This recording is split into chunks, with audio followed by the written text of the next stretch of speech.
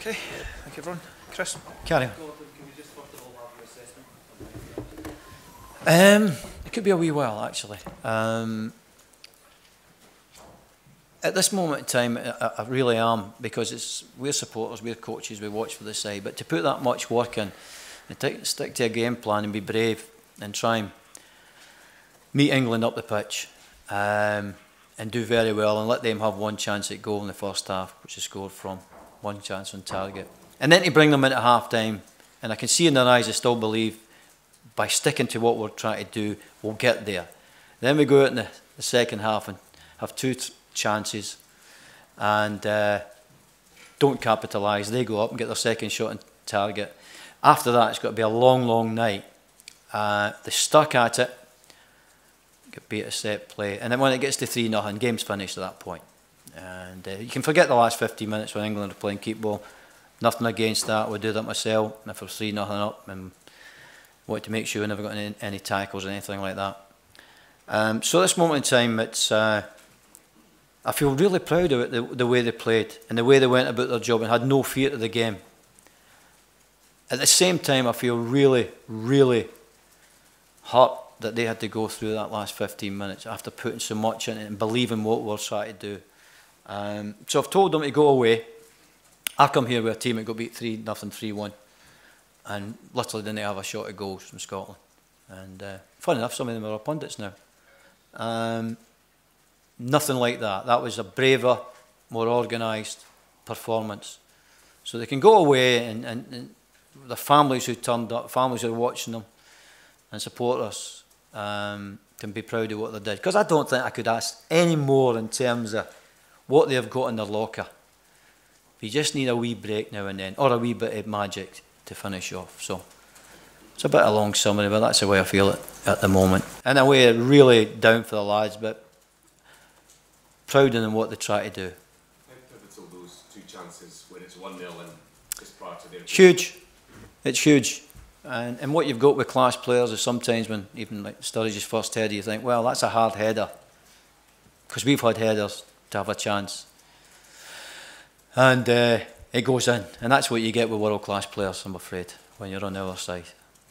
Because that was because even that didn't come from a move that we expected from him. It was a block shot, comes out, and anything that they try to do, which we thought was going to happen, never materialised for them.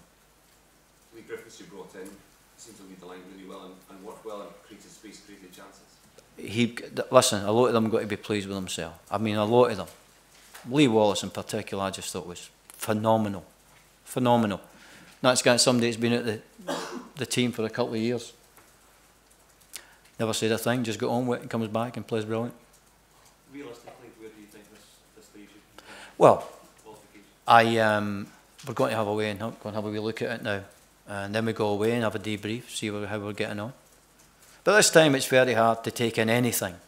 Seriously, take in anything. It's not the time to think about it. As I say, I do feel for that group in there. Because that wasn't fair. There's games that sometimes it's no fair. And that wasn't fair on them. Accepting that England's the best, the strongest team in the group, that shape, that discipline, that performance tonight against Slovenia, Slovakia. I've got to say, but so did Slovakia at certain points. You know, where that game was easy for us at certain times in the game and done a lot of things right. I'm just speaking to Chief Executive. They said, well, we played well against Slovakia, you know, but there's points where top teams seem to punish us. Well, they're that good, or we have to work at one or two things. I don't think. But I've got to say, I don't know if we can work any harder than we do, to be honest with you. In terms of playing and training and doing coaching. Do you think your optimistic outlook is reflected by what the SFA look at when they're assessing you and the form of the team and the chance to make in the World Cup? I don't know. I think, as I said, that was Stuart Regan says we can't believe that it's 3-0 in Slovakia and 3-0 in England. He says, you can't believe that. But I think what you're referring to, then, I think you've got the wrong man. Because if anybody thinks at this moment in time I'm thinking about myself, you're wrong. I've got to think about all these guys in there. I mean, really, they've been tremendous for me. And again tonight, okay, we might not be the best in the world, but you get the best out of them. Nobody can talk about passion or anything like that. So at this moment in time, I'm thinking only about them. Only about them. Final questions, please, Chris. Thinking about them, Gordon, is it perhaps time to give someone else a chance to see what they can do with this group of players? As I said, at this moment in time, if you think I'm thinking about myself right at this moment in time, then you don't know me. We're talking about the players. Sorry? We're talking about the players, whether or not it's time for someone else to have a chance to work with the players. That's the same thing, is it no? Just asking if you think there's an argument to say that someone else... Well, I've just said to you, if you think I'm thinking about that at this time, you don't know me. You absolutely don't know me. If you think I'm sitting here worried about myself or how I feel, you're wrong. Completely wrong. Do you think I come in here and think about myself when all these guys have been through that? All their families travelled down here and supporters travelled down here. And you actually think I'm thinking about myself? Will there come a time where you will think about it? Yeah, probably when I'm just about to die. I'll think, how'd you get on, Gordon? No bad life. You know, apart from that. No. But at this no, at the moment in time, as I said to you, even the questions just now, it's absolutely nothing to do with me. And what I've got to think about is everybody in that dressing room. How we send them back to their clubs, that they're not down, they shouldn't be down. I've got to send them back feeling they've given it their best shot. So they go to their clubs and continue their good work. Okay. Final one, Chris. Sorry, Chris. The effort that they put in, the commitment they gave you, as well as the fans. Yeah. And we know that these are the best players that Scotland has available. Do you feel almost a commitment to carry on through this campaign, to allow them, this group, if you like, to continue the work, and perhaps it's far from over?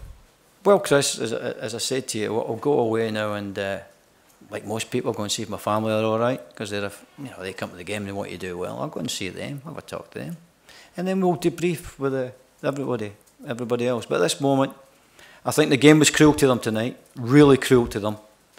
And in life, if you put that much work in, somewhere along the line, the game has got to get good for you. Okay, thank you. Okay, thanks everybody, thank you. Safe journey home.